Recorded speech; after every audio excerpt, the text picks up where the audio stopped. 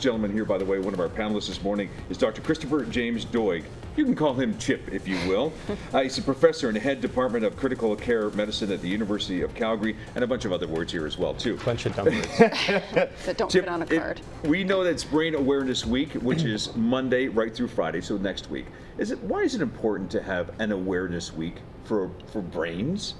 So listen, you invest a lot in your personal health and you invest a lot in your brain. Apart from that, much of what makes you who you are is not your physical appearance. It's your connectedness to your community. It's your memories, it's your personality, it's your laugh, it's your family and friends, it's your love of country music, or in my case, rock music. Yes, yes. And so who you are in a lot of ways is your functioning of your brain. So it's really important, number one, to prevent brain injuries. If we can prevent brain injuries, we can prevent a whole downstream consequences of brain injuries. Mm-hmm. The first and most important one is the death of individuals, but also the recovery that it takes for individuals who have suffered an injury. Yeah.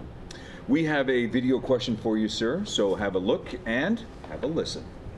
I'm Lori Kokas from Calgary, and I'd be interested to know if brain injury survivors have to deal with a sense of loss of identity.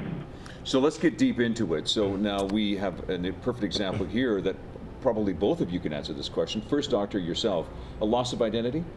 So I think many survivors of brain injury that recover, like Denise has, recover awareness, consciousness, recover who they are, do undergo a change. So Denise is probably better able to explain the hidden disability behind it. But my nephew suffered a brain injury a number of years ago, was actually in my ICU. Around his family, we recognize slight differences to him.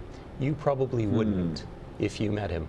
But that's part of the hidden disability that some survivors have, and I think Denise could probably explain it better. Loss of identity, did you find that, Denise? Very much so, and I'd be shocked in the volunteer work I do with other survivors, I see each of them experiencing as well. I'd be shocked if one survivor didn't go through it. Mm-hmm. For me, what I found is Elizabeth Kubler-Ross has identified the 5 stages of grieving, and I ended up having to use those for myself in grieving the loss of who I was. That person actually left on August the 11th, 2001. So I found in my journey I had to go through all 5 stages, and so it started with having, going through denial, then there was a lot of anger, bargaining, wondering what if I had had a helmet on, would that have made a difference? If the ambulance had gotten there sooner, all of that.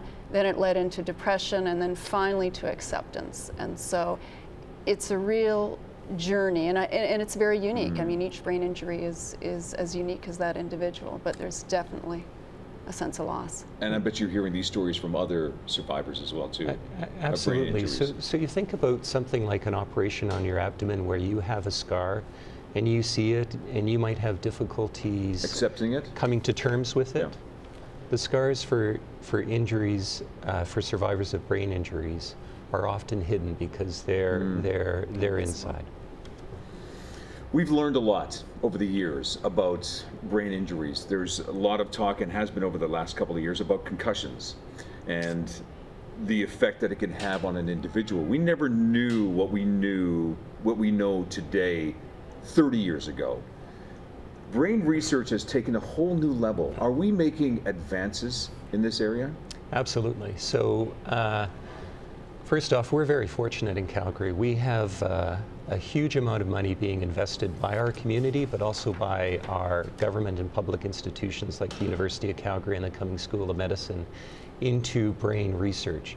So we hear a lot about the improved outcomes from stroke, the work being done at the Hotchkiss Brain Institute. I can assure you that we are also making improvements in the survivorship from other types of brain injury, like traumatic brain injury. And we've been fortunate, Calgary is a beautiful community. Love, Kate's out walking in our beautiful parks.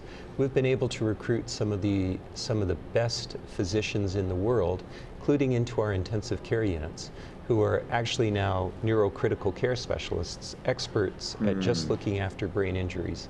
And one of my colleagues, Andreas Kramer, who's one of these individuals, published our data on our improved outcomes from brain injury. And we're fortunately seeing very significant reductions in death from brain injury, and we're seeing overall improved outcomes. Because of education? Partly because of education Stories and maybe prevention. that Denise might share too? Yeah. So listen, mom, dad, if you're on the ski hill and you've put your kid in a helmet, if you're on the bike paths and you've put your kid in a helmet, if you're skating with your kid on the ice, Right. just put the helmet on. So prevention is a big thing, but it's also the treatment for individuals that have suffered brain injuries. And how many times have we seen groups of families where the kids have the helmets, but the parents don't? What kind of example are you setting their parents? Just saying. Brain researcher, Dr. Christopher James Doig, Chip, professor in the head Department of Critical Care Medicine at the U of C. Great to have you here this morning, sir.